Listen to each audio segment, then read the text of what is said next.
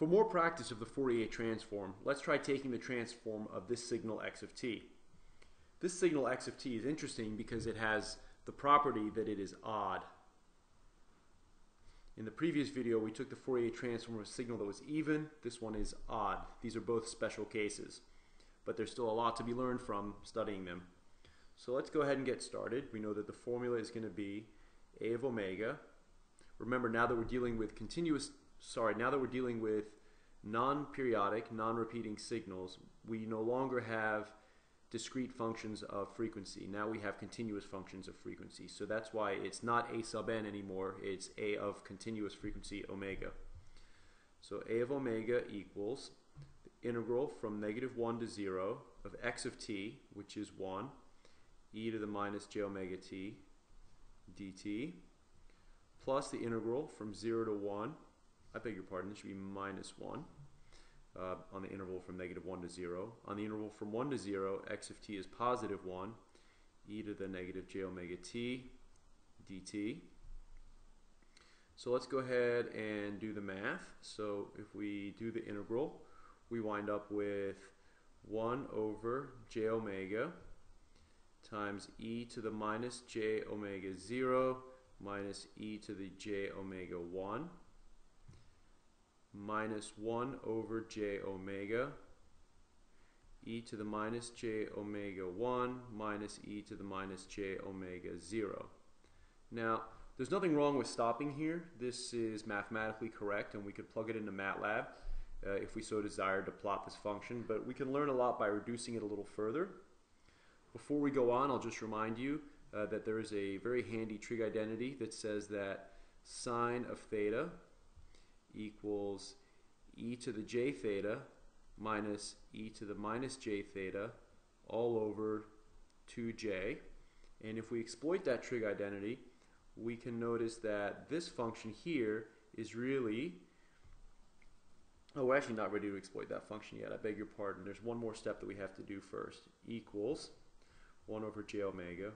So before I could exploit that trig identity, I need to factor out a term from both binomials.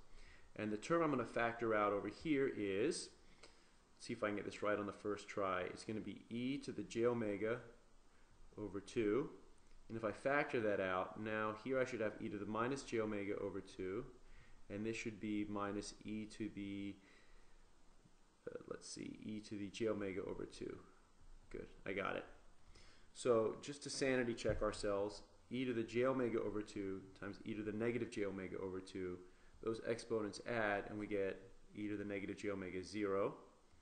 And likewise, if we take e to the j omega over 2 times e to the j omega over 2, those exponents add and we get e to the j omega.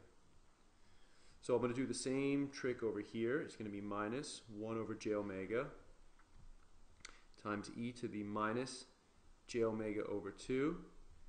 And what's left inside the binomial is e to the minus j omega over 2 minus e to the j omega over 2. Now the reason I did that is to exploit the sine function.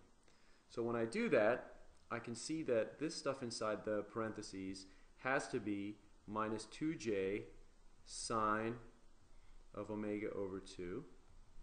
And this has to be minus 2j sine of omega over 2.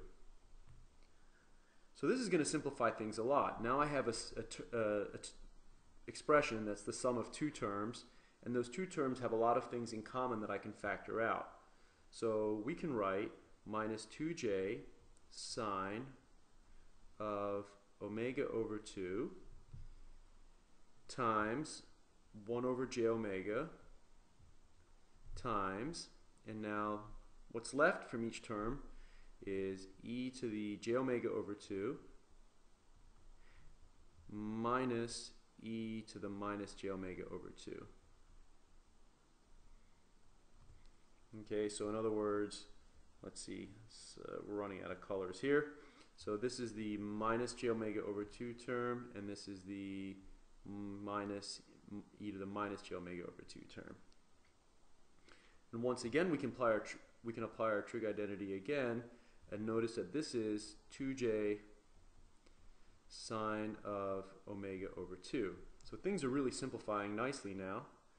So putting it all together in the last step, we'll have the two sine terms will multiply. The denominator will have a j omega in it, and we still have, there'll be a minus 2j times a 2j. So just to remind you how that math works, the 2's will multiply together to give me a 4. The j times j will multiply to give me a minus 1, and that minus 1 will cancel the minus sign, so that'll all work out to be a 4. So in other words, the final answer is going to be 4 sine squared of omega over 2 all over j omega. Okay, and that's a nice compact answer. That's why we wanted to do a little bit of reduction on our original solution of the calculus, is that we can get a much cleaner expression.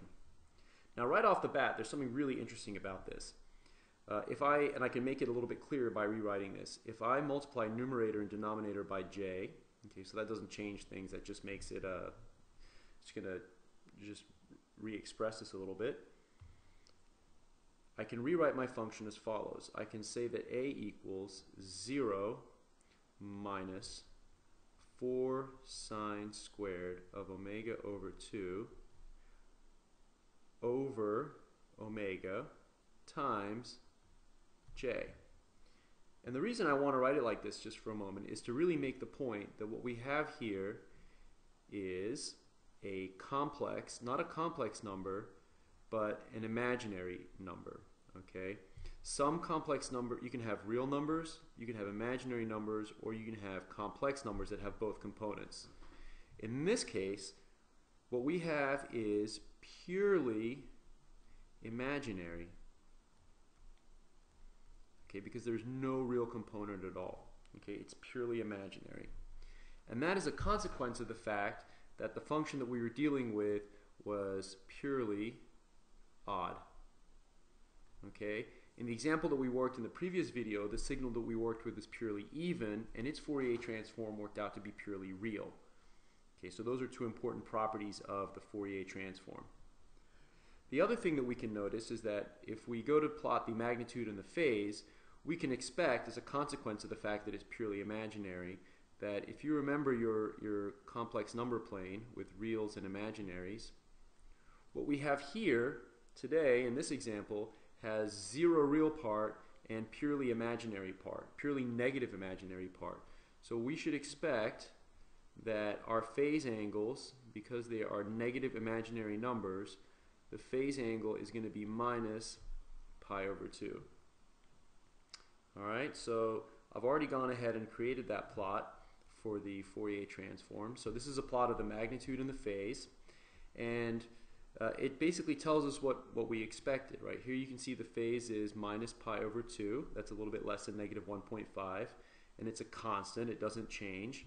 And again, that's what we would expect for this signal. It's always going to have the same phase angle. The other thing that's really interesting is if we look at the magnitude plot, you can see that at DC, remember DC is omega equals 0, we can see that A of omega equals 0 equals 0. Okay, so in other words, there is no DC offset. And that's just a function of the math, right? That's not something that I forced to happen. That's just, we did the math and that's what worked out.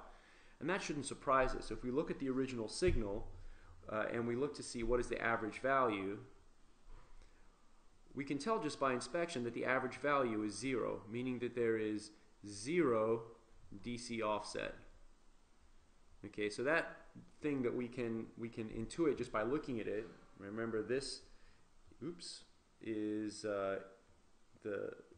equal and opposite. This part here is equal and opposite to this part, so that's why there's no DC offset. So because there's no DC offset, we should therefore expect that the magnitude at omega equals 0 is 0. So that's a big check mark, right? That's something that should have happened. So the final thing I want to do is I want to run an animation of this signal.